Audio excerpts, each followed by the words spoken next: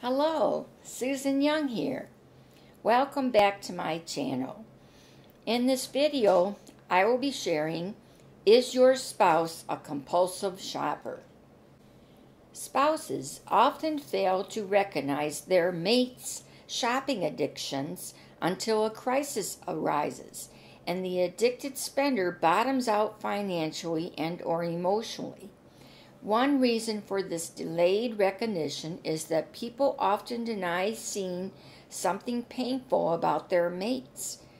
The other reason is that the compulsive shopping is just beginning to be recognized as an addiction after decades of being dismissed as an inability to budget well or predisposition towards self-indulgence.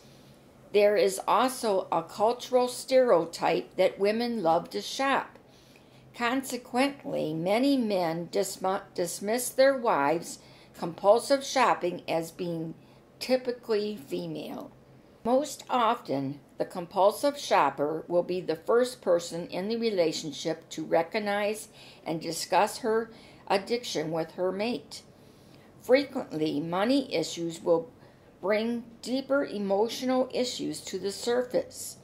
Sometimes, however, the addicted spender does not acknowledge her problem, either because of ignorance or denial. If this is the case in your marriage, you may have to approach your wife with the truth about her addiction. The compulsive shopper, even if she has a strong denial mechanisms, is actually in a vulnerable state. Therefore, if possible, a kind and loving approach is best. In most instances, the spouse is the most appropriate person to broach the topic of a shopping addiction. Before you do this, ask yourself if you are committed to this marriage.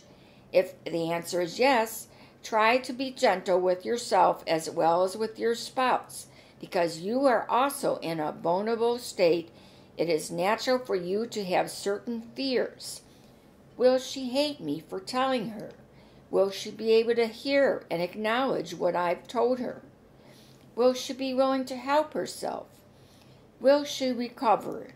Whatever your feelings, anger, hurt, betrayal, fear, frustration, helplessness, this is the time to try and to put them aside temporarily. It is best to be clear about your primary goal, to tell your spouse that she has a shopping addiction in a loving and supportive manner, so that if she is ready to hear this, she will. She might deny what she hears from you at first, but maintaining your loving, positive stance is necessary if she is ever to accept it. It is vital to approach your mate at an optimal time for both of you. The most effective time will be when you're feeling strong and relaxed. This might be after a nice meal, after lovemaking, or after a pleasant outing or a good laugh. You better than anyone can discern when the time is right. The very fact that you are telling your wife encourages honesty and closeness between you. It is a difficult task for you, but marriage partners face many uneasy tasks and problems through the years. It's how you choose to deal with problems that can make your marriage strong or weak. The more reassuring you are, the more receptive your wife will be. Preface your statements with loving and reassuring messages. This will only be effective if what you say is genuine. Although I am offering guidelines, they should be adapted so you can be as sincere as possible.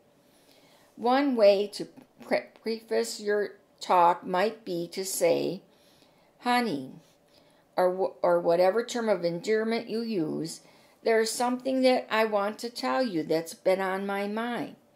It's very upsetting to me because I value our relationship and family if applicable, and because I'm concerned about you. It may be difficult to hear this, I know what it feels like because there have been times when I had to hear difficult things from you. Still, I'm glad that you told me those things. I'm always want to be honest with me because that makes me learn and grow and makes us closer. Then tell your wife that you think she has a problem with compulsive spending, and you know there are many people who have overcome this problem. This would be a good time for you to say, I wouldn't be telling you this if I didn't know how strong you are and if I didn't have faith that you can beat this problem. Addiction is a harsh word to bring up at first and should not be mentioned until a later time. At this point, you might want to highlight examples in your lives when you have seen her compulsive shopping manifest itself. If your wife becomes extremely defensive, denies her problem, and or gets furious with you, stop the discussion for the time being. Her reaction might make you feel frustrated and angry, but remember that you can air these feelings at a more appropriate time. You might say to her at this point, please consider what I've said, because I love you so much, and I'm concerned about our relationship. In a few days or a week, your wife may show signs of being willing to explore her problem further.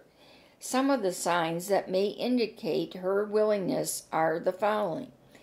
She might appear less angry. Her mood might be better. Her body language might invite closeness. There might be other signs that only you can discern. At this time, try to give her reassuring messages. This reassurance should be a constant underlying theme if she is to feel safe and supported enough to give up her addiction. It is crucial for her to hear from you that there is hope and you have faith in her recovery. Decisions should now be made as to how she will treat the problem. She may want to decide this herself or discuss it with you. The decision is hers. After an appropriate time has passed, and only you can judge your own comfort zone, if your wife continues to deny that she has a serious problem, you may want to seek professional counseling.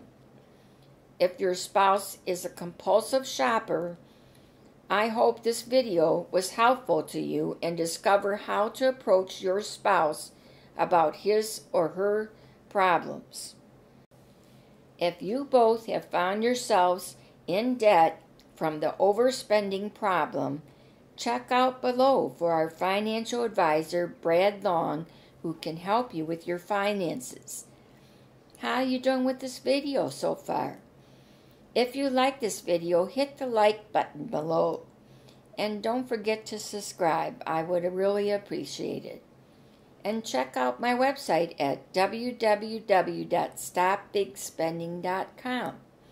And leave me your email address at the Contact Us page on the website, and I will inform you on my next videos coming up.